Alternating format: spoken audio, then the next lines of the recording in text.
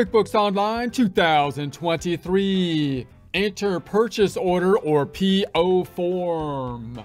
Get ready to start moving on up with QuickBooks Online 2023. Here we are in our Get Great Guitars practice file. We started up in a prior presentation using the 30-day free trial. We also have open the sample company. If you want the two open at the same time, we suggest using the incognito window or another browser.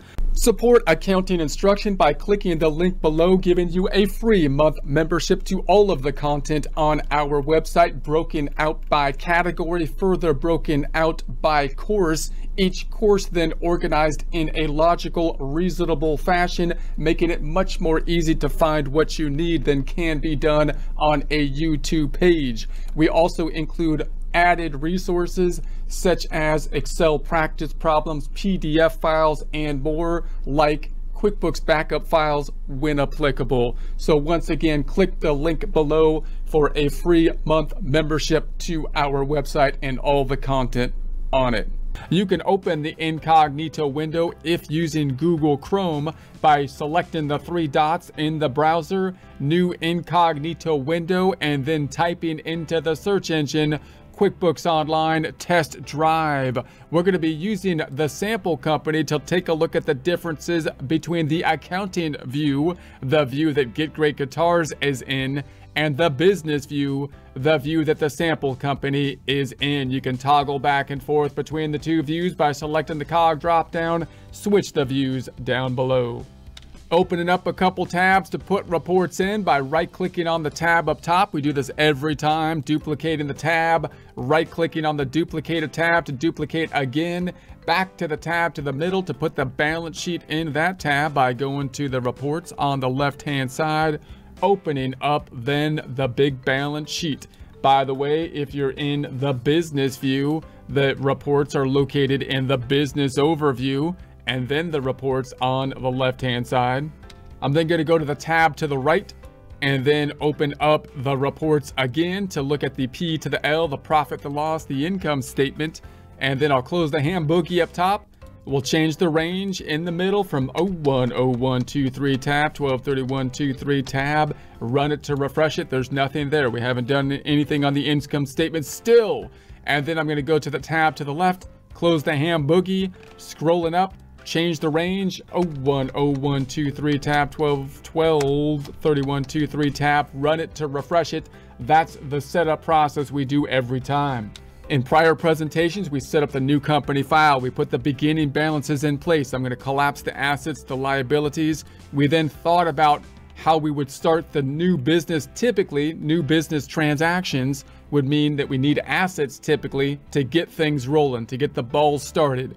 We often have to buy property, plant, and equipment. We finance that possibly by taking out a loan or possibly by putting our own money into the business on the equity side, due to the fact that the business has not been up and running long enough to provide its own equity side of the revenue side of things here. And then we financed it. We bought some property, plant, and equipment.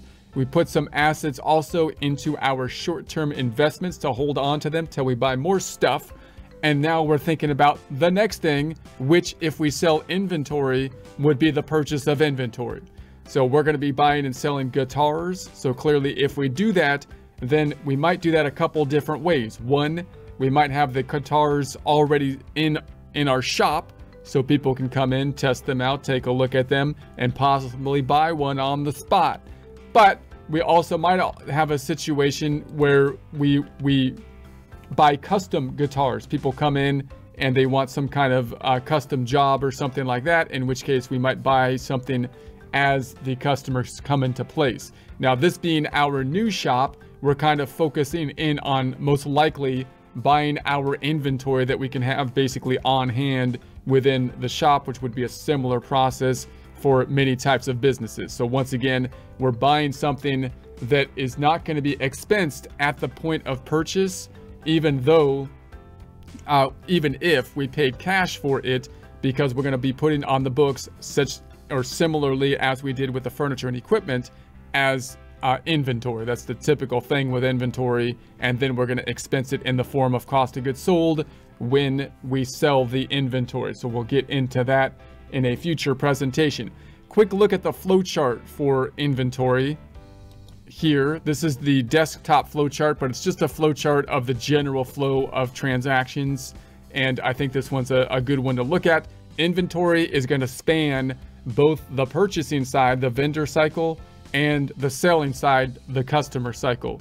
So when we purchase the inventory, we're going to have to put it on the books typically as inventory. And then when we sell it, we're going to have to decrease inventory and record it as cost of goods sold.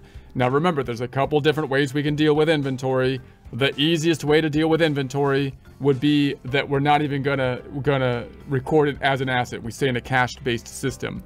So that would only work if you're buying inventory in a just-in-time type of system. You buy the inventory, you expense it at the point that you purchase it. But most of the time we have to do an accrual thing, put the inventory on the books as an asset.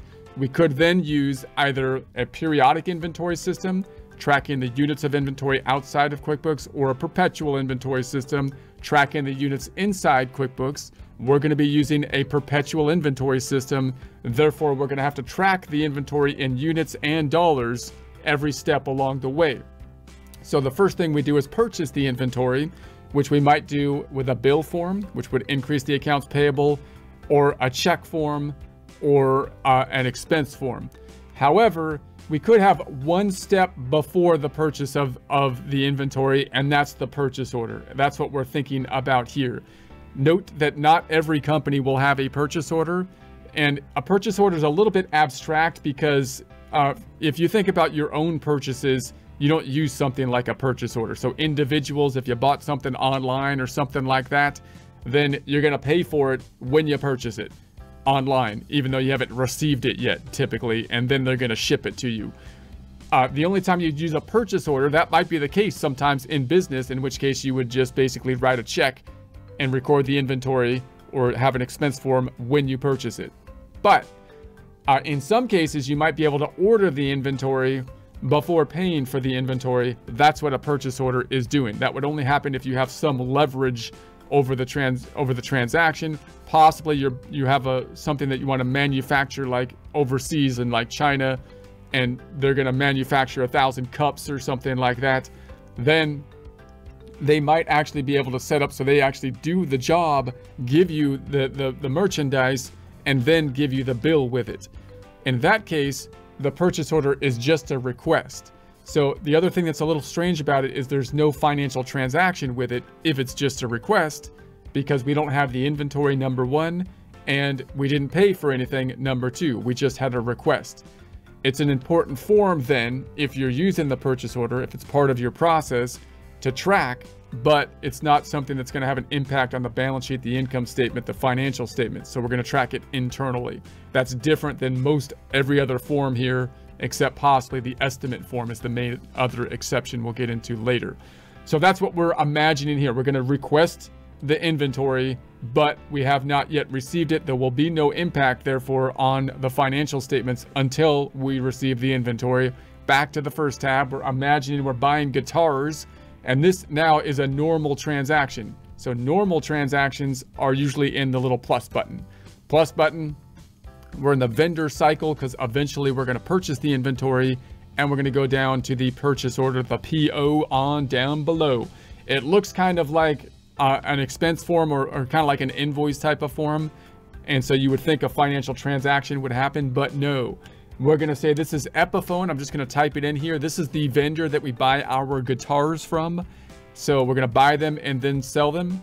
It's open right now by default. So obviously it's an open purchase order because we're processing it. We haven't received it. You're going to have to enter the email if you're going to be emailing the purchase order being a form oftentimes that we will be providing to an outside person outside of our company, not just a data input form. Therefore, it's a customizable form, one you might want to like put your logo on and all that kind of stuff. You got your mailing address, which is here. We've got your ship to. So if you have your ship to options, if you were to ship it to someone other than us, then you can select the customer. So if you're going to ship it directly to the customer, you could select the customer, which will then change the shipping, but we're going to say it's going to come to us. It's going to come to our store. The purchase order date, let's say it's on the 12th. I'm going to say January 12th. Let's say minus. Notice I'm hitting plus and minus if I'm close to the date, and it'll then change the date. So I'm using the keyboard to do that. Anytime you use the keyboard, you're more of a geek, and that's good typically because it saves time when you're doing geeky things like entering data into the system. There's our shipping address, which is our default address. And so we're not going to put ship via anything here, no tags. Notice that the category field is compressed automatically because I'm not going to put it to the category of anything. I'm not going to put it to inventory generically. I'm going to use the items that we set up before or add new items as we add them, giving us the actual units of guitars that we are requesting as well as the dollar amount for the cost of them. So I'm just going to add a couple guitars here that we're going to be requesting. So if I hit the drop down, we already set up all the guitars. That's when we set them up in our products and services. Now, we might have sometimes that we add them on the fly or as we go, as they say, but we're going to add some that we already have. So we're going to purchase an ELP because this is our main vendor, and we're imagining that we do business with them often. We already have our deals set up between the two of us. And so there's the rate that we set up when we added this to our products. I'm going to say we're buying 20 of these and the rate is 400. The system knows that because I already set up the item. If I hadn't set up the item, I would then set up the item and put the rate. The amount is going to be 8,000. Notice I have a customer field, and you might say, why in the world would I have a customer field over here when I'm buying something from the vendor? I'm the one that's buying here. The customer is the one that I sell to. The reason we have a customer field is because I might be in a situation, and we will do this later, where I purchase specifically for a particular customer. And if that's the case, the vendor doesn't need to know about that customer that I'm purchasing for, but I would like to track the customer so that when I receive the guitars, I know that the next step that I want to do automatically is contact that customer and generate an invoice, which is the sales side of the transaction, because I now have their guitar. So if it was a custom guitar, customer came in, says, I want a guitar, and we said, great, we don't have that on hand, I will order it for you custom, then I might put the customer here so I can track that in as we go. All right, then I got the other one's going to be an EPR. That's going to be our Epiphone Riviera. So we're going to say that we're going to buy 5 of those at a rate of 440, that's determined by the system. So that comes out to 2,200, no customer. We're going to say that we also are going to buy an EPSP that we set up. And so there's that one. Hold on, what happened here? Oh, it wants to set it up. I messed up something. It's going to be an EPSP, that one. That's the one. An Epiphone Standard Pro. I kind of made these up, so these are guitars, but you know they're just part of the practice problem here. So I got 5 of those. We just put some guitars in place, and that's 480. So 2,400. The rate. This is the cost, by the way, not what we're going to sell them for. Obviously, we're going to mark them up and sell them, which again is determined by the item already set up in the past. We will set up new items as we make more purchase orders and invoices and whatnot in the future. Okay, so that comes out to a total. Oh, I got one more. Let's do one more line here. This is going to be an EPSP. An EPSP. Wait, I already did that. So that's going to be an Epiphone. Let's make this one. I'm going to make this one an EPSH. EPSH. And then, so that I bought, and how many? I bought 4 of those at 320. Okay, let's do that. And then I bought the EPSP Epiphone Standard Pro, 5 of those at 480, and that comes out to 2,400.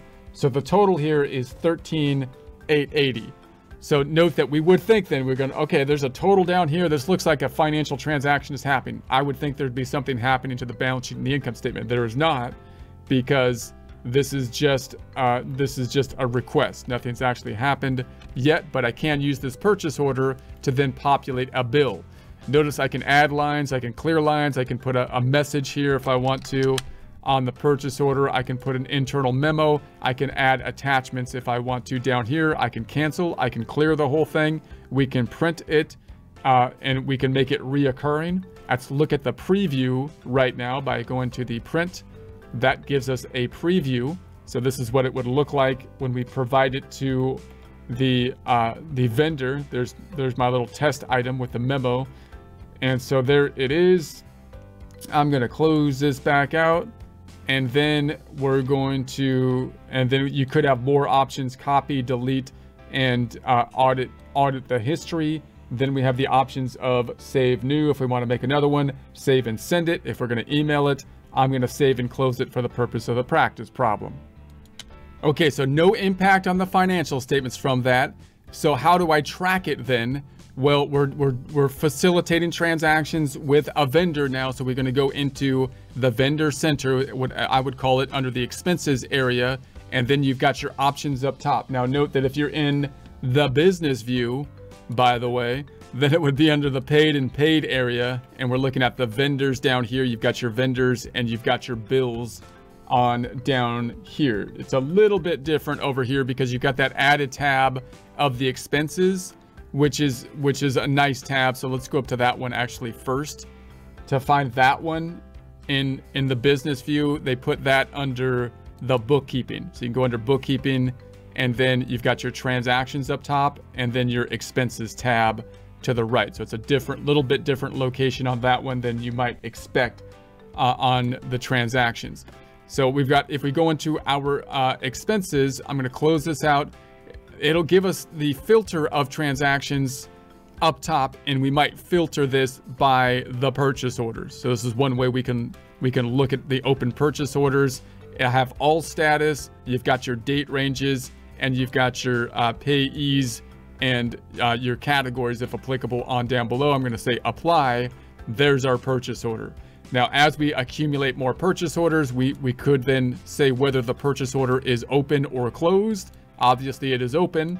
So there's the open purchase order. If I said the purchase order was closed, the purchase order would disappear. We don't have any closed purchase orders. Closed meaning we have received the shipment, and that's going to be the next step in the process. So the next step from the purchase order is we're going to basically make a bill with it, right? Typically, because we'll get a box of guitars with a bill in it, and then we'll enter the bill, possibly populating the bill for the information of the purchase order. Okay, let's open this back up again. Go to the expenses tab, and then we're going to go down to the vendors. This is another way we can kind of track the information. Close up the ham bookie. Up top, you got a nice little sort field. I can sort my purchase orders. That'll give me the vendors which have the open purchase orders. There's the purchase order. Or I can go into just by vendor directly. And if I'm communicating with the vendor, I can go in here and say, okay, yeah, we've got this purchase order that is an open purchase order. I can then hit the drop down and I can copy it to a bill. So we'll make a bill of it next time. And I can send the purchase order if I need to from this area. So the next step, of course, again, is going to be that we're going to receive a bill. We'll talk more about that in a future presentation. For now, let's make another purchase order. So we'll do it again. Let's run it back. We're going to go up top, hit the plus button, and I'm going to say this is going to be another purchase order under the vendor tab, purchase order. And this time we're going to say Gibson. This is another, I'm not sure, do we have Gibson?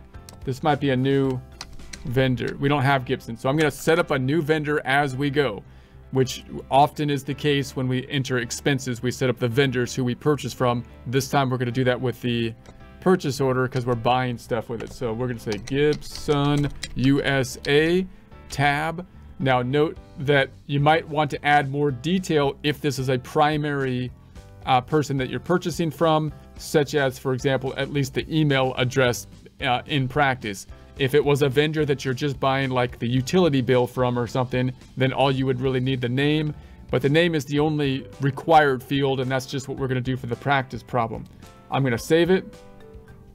Hold on, it didn't do it. I'm saying Gibson USA. That's the required field. So I want that. So I'm going to say, okay. So now it's good. Okay, email, I didn't add the email, but if you're gonna send it by email, then of course we would need the email. We've got the ship to, if it was going to a customer, but we're gonna ship it to ourselves. The date I'm gonna put here will be, so I'll keep the date as is up top, and then we're gonna go into the items, and I'm gonna say that this is gonna be a GI USA. So we already have this one down here. So because we set up the products in a prior presentation, so you can take a look at that if you haven't. And then this is, I'm going to put 3 of them. They're giving us the quantity on hand, so we're buying more of them. 3, and that's kind of neat that they give us the quantity on hand as we go through. But there it is. We have no customer for it, so we're not going to add any detail on down below. We saw the options down here, same options. This time, however, instead of saving and closing, I'm going to say save and new, and we'll just add another one here. So we're going to add a new vendor as we go again. So we're going to add a new one, but I just type it in here typically. Diamond Head. I'm just going to call it that. And so I'm just making up the name here, and I'm going to copy that over to the vendor. So that's going to be our vendor name. So we'll save that. And I'm just going to put that information. I'm not going to put an email address, same stuff. Let's keep the date the same as well and go on down to our items. So this one we're going to buy the DUC, which is the Diamond Head ukuleles. And again, I kind of just looked up ukuleles here a while ago. So I'm not trying to recommend any of these instruments here. I have not used pretty much any of these instruments. I'm just rolling here. I've got like a couple. Anyway, that's that one. So we're going to request that one. Nothing being recorded again. Let's do the save and new again. So this one, it's going to be Epiphone again. So I'm just going to type in Epiphone. We already have Epiphone, so everything looks good. We'll keep the date the same. And then notice it's trying to populate the last detail that we had, which is usually often a good thing, but we want to populate it differently here. So I could clear this one at a time with the trash can so I can populate what I want, or I can go to clear all lines down below and just clear that up. And then we're going to add the new data. So we're going to buy some more ELPs, ELP again, but this time we're going to buy 50 of them, and we're imagining that we're buying them specific for a customer. So we had a customer come in and say, we want these specific guitars, and we're going to say, great, we'll talk to our vendor on it and get you those guitars. And so this isn't going to make any change to the actual transaction. The vendor, Epiphone, doesn't care about our customers, but it's useful for us to track internally so that when we receive the guitars, we can turn around and invoice the customer. So I'm going to add a new customer as we go. So now we're adding a customer, not a vendor. I could do it this way, but I typically just type in, I'm going to call it Eric Music. I'm just making up a customer, music, and then tab. So now we've got the customer. I'm just going to put the minimum data to add the customer. So I'm going to save it. And actually they want the minimum data over here to add the customer. So I'll copy and paste it and then save it. Okay. And then I'm going to do also an EPSH, I'm going to say we want 10 of those. And note that we could have 2 different customers with the same purchase order. And then when we receive those guitars, we can turn around and make invoices with them. But I'm going to have the same customer here. Once again, Eric Music for these 2 items. So there's that one, comes out to the $23,200. No transaction on the financial statements yet. We're just requesting. We expect to get a box of guitars with a bill in it at some point. We're going to say save and new again. Now this one, we're going to add a new item as we do the purchase order. So this is going to go from, this is Gibson. No, this is going to be, yeah, Gibson USA that we're purchasing from, Gibson USA. And so that populates because we had that in. We'll keep the same date again. And notice it's trying to populate something down below. I don't want that one, so I can exit out or trash it out here. Or I can go to clear the lines. And then I'm going to add a new one that we've never bought from them before or requested. I'm going to call it GSB. So that's going to be the nickname GSB that I'll call it. I'm going to have to add it. So I'm going to go ahead and add it, or I can select tab and it will then populate. These are the selections that we saw when we put the items together. So we're going to add the item on the fly. We're going to track the item inventory. So we want to select the top option for the inventory tracking, and here's our detail. So now if we tab through this, we're not going to say that there's an SKU category. We could categorize it as guitars versus basses versus drums or something like that, but I'm not going to do that here. The initial quantity on hand, they make you put something in here, even though most of the time it's going to be 0, like when you're just starting, and I have to have as of date. So I would always put like the beginning of the period or something like that. A reorder point, I'm just going to put at 0, meaning it's going to give us a warning when we get down to a low point, but I'm just going to put it at 0. The inventory asset account, that's what's going to increase when we purchase it. The description that's going to be on the purchasing items is going to be, or on the sales items, is going to be Gibson GS or SG. I'm going to call it Gibson SG. Is going to be the name of these guitars apparently. And then I'm going to say we sell them. This is the sales price, not the purchase price, $598. When we sell it, which isn't being done in this form, it would be a sales form, would be an invoice or sales receipt. This is the purchase order. We will go to the sale of product income, the income statement account. Taxes will be applied. That's the case by default. If I go into here, taxes are being applied, so I'll keep that. And then we're going to say the purchase. This is what's going to be populating on the purchase forms, which will be included here, the purchase order, although this is not the thing that's actually going to record the purchase. It's just the request, and then the bill will record that, as well as an expense form if we bought it with that. And then the cost. Okay, I'm actually going to change this up a little bit. Let's say we sell it for $777, and then the cost is going to be $598, and then the expense account. So $777, cost $598. So this is what's going to populate here, the cost on the purchase order for the request. Cost of goods sold is the expense account that will be impacted when we sell it with an invoice or sales receipt. The vendor could be Gibson USA. That's who we purchased these from. Okay, so let's go ahead and save and close that. So there we have it. We're going to say that we're buying 10 of those. We're going to say the rate has been applied now. That's the rate we just set up. We're also going to add a customer for this one. I'm just going to make up another customer that we're buying these specifically for. The customer came in and said, hey, I want this kind of guitar. We have never bought those before, but hey, we'll buy them specifically for you from our vendor because we do business with Gibson USA. So we're going to say music stuff store. I'm just typing in the name of the customer, and I'm going to copy that over to the required field and just keep it at that. And then, so I'm going to save it. And so there's the amount, the 5980. So I'm going to record this one. This one is the last one. So I'm going to say drop down or rise up and save and close. So now let's just check them out again. So if I hit the caret over here, then we can go to the expenses tab, and then I could look at my vendors, which would be, if you're in the other view, that would be in the get paid pay tab. And now we're in the vendors. So the vendor center, I would basically call it. Then you've got your vendors, and you could check them out by the purchase orders, the open purchase orders. And you can see here, here's the vendors that have the purchase orders. You can see you got 2 purchase orders on these 2 and so on. If I was communicating with the vendors, I can go into them here. I can see the purchase orders. I can send then, or I can then create or copy over to a bill. That's what we expect to happen next in the process. I can also go to the expenses tab up top, and you can find the expenses tabs a little bit different location over here on the business view. It's under bookkeeping, and then transactions, and then the expense tab up top. So it's a little bit different location there. And once again, I can sort by filter purchase order, and I would generally sort by the open purchase orders, and then I can manage my purchase orders this way as well.